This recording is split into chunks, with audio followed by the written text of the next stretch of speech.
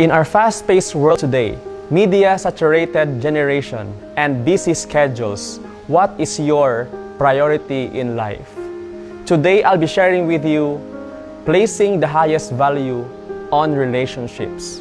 When Jesus was asked, what is the most important commandment? He replied in Matthew 22:37 through 39, to love the Lord your God with all your heart, with all your soul, and with all your mind. This is the first and greatest commandment. The second most important commandment is to love your neighbor as yourself. In the Bible, we can see that the importance of loving one another is a reflection of your experience with the Lord. You can measure in a tangible way the progress of your faith and relationship with God by loving others.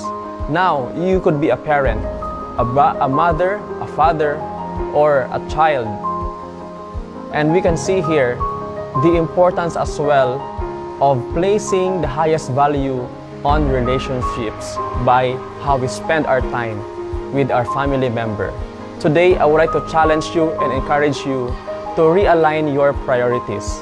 Maybe you are spending much of your time in work, in social media, or in your hobby.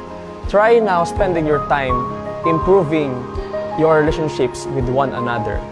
I would like to end this with a prayer. I would like to invite you to pray with me. Father in heaven, we thank you, O Lord, for this time that we are reminded on the importance of relationships.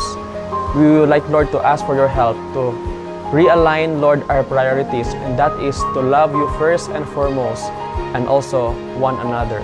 Lord, we thank you for this time. We thank you for your Son, Jesus. In His name we pray. Amen.